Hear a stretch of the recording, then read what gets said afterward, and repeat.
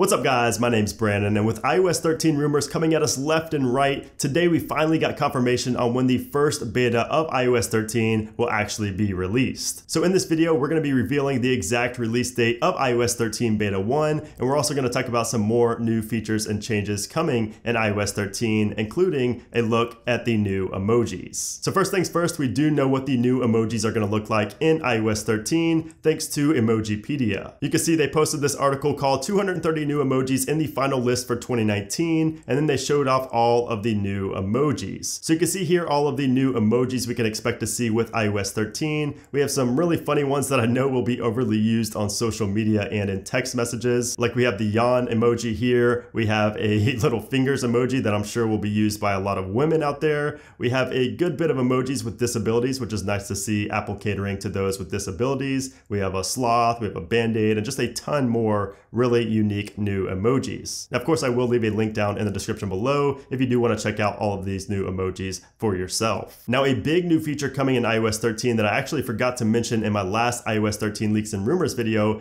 also comes courtesy of Mark Gurman and Bloomberg, and that is that there will be a new home screen for the iPad and also likely the iPhone. We also have improvements to file management for the iPad. So yes, we're definitely going to have a new look on the home screen of the iPad, and we're also probably going to have that on the iPhone as well. So it's looking like we're going to have all new icons, which is great to see because we've been looking at these same icons on iOS for years now. So it's really time for a change. So I'm really hoping that iOS 13 delivers with a really big change to the icons. And I'm hoping that it will look great next to the all but confirmed dark mode coming in iOS 13. Now we could also be seeing iOS 13 kill support for the iPhone SE and the iPhone 6s and 6s Plus. Now this is just a rumor, but I'm really hoping this is not true for my iPhone 6s and my iPhone SE gang out there. We do know that iOS 13 is most likely killing the iPhone 5s and the 6, but we're really hoping that it's not going to kill the SE and the 6s and 6s Plus as well. All right, so now let's discuss when iOS 13 Beta 1 is going to be released. So this news comes courtesy of Mac Rumors, who have discovered evidence that confirms that the event for WWDC 2019 will take place on June 3rd through the 7th in San Jose, California. Now, Apple does usually send out invites for WWDC, and that's usually how the dates get confirmed, you know, on social media and everything. But this year, Mac Rumors actually beat Apple to the punch and leaked these dates. So this is super exciting news because you guys know that during WWDC, every single year we get the first beta of the major new software for iOS, for watchOS, for macOS, and for tvOS. So of course this year it's iOS 13, and we can expect to get the first developer beta of iOS 13 on the very first day, which is Monday, June 3rd. So that is super exciting news to share with you guys, and you guys know I'm going to be one of the first people on YouTube to cover iOS 13 in a video. Hope you guys can join the beta program and follow along with me and, you know, discover changes and things like that. It's always fun. Of course, if you are on the public beta program, you'll probably get the first beta a week after the developers get it. So expect that first beta of iOS 13 on Monday, June 3rd. And of course, this has not been confirmed by Apple, and they're actually trying to clean up their tracks right now and, you know, erase any proof of this existing, but it's all but confirmed. Again, it comes from Mac Rumors, a very reliable source, so I'm imagining that nothing is going to change. But yeah, I hope you guys did enjoy this video. If you're looking forward to iOS 13, make sure to hit that thumbs up button. Also leave a comment down below with your favorite feature that you're anticipating with iOS 13. Pretty sure all you guys are going to say dark mode, but the new icons coming in iOS 13 could be a big feature as well that you may like better than dark mode. I don't know. Let me know down there in the comments below. But anyways, guys, thanks again for watching the video, and I'll see you soon.